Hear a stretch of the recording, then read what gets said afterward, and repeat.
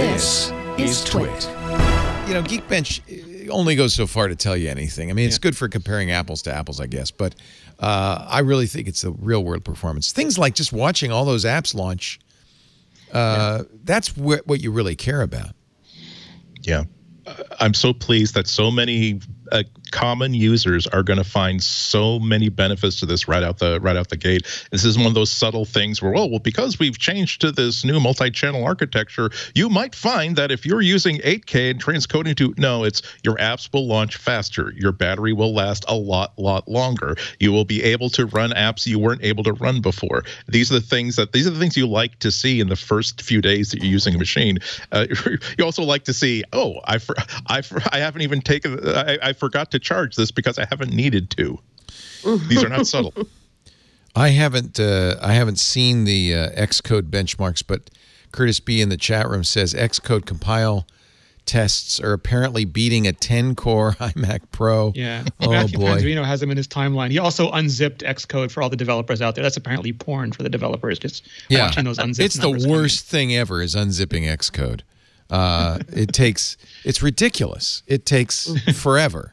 And yeah, that was really impressive. Again, that's Matthew Panzerino's TechCrunch review. Yeah, at Panzer. Yeah. Can't wait. I'm sorry. And he compiled WebKit, and it was, and Dave 2D in his video too, he was showing people run, like it's 42 seconds to build his standard test suite in Xcode, and that's the same as people were getting with top of the end Hackintoshes. And they think they just hit the I/O limit at that point. It's not even a processor limit Here's anymore. the WebKit compile time. So this is kind of an Xcode benchmark. On the left, smaller's obviously better. The Mac Mini, 19 minutes compared to, you know. Don't keep going, Leo. Don't do it. 20 minutes on the Mac Pro. It's actually faster compiling WebKit than the 2019 Mac Pro. And this is exactly what I was saying to people who said, well, you're going to want to still get that Intel for all the, you know, raw performance or whatevs. You need to really want all those Xeon. Like, you need to have a specific reason to have that many specifically Xeon cores at this point. I have that 10-core iMac Pro I bought a few years ago on your recommendation, Renee, and I loved it. Which you might as well throw in the garbage. But now I'm figuring it's not going to be. It's not going to be. The display is nice. It's a nice display. It's got a space gray keyboard. It's got a space gray keyboard. Leo, I look forward to your comparison between the iMac Pro and the MacBook Pro 13-inch. I mean, they should not be comparable, but it actually sounds like there's reasons to make comparisons between them. I can't wait to hear what you think about the differences between the two.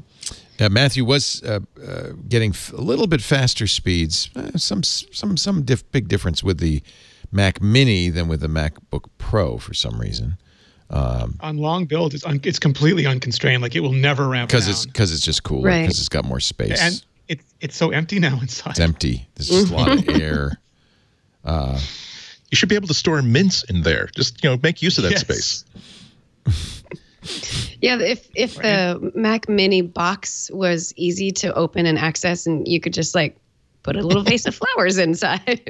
Here is the we all have the Xcode. dream that it'll be Apple TV size one day. Because I want to get the developers aroused. Here's the Xcode unzip time.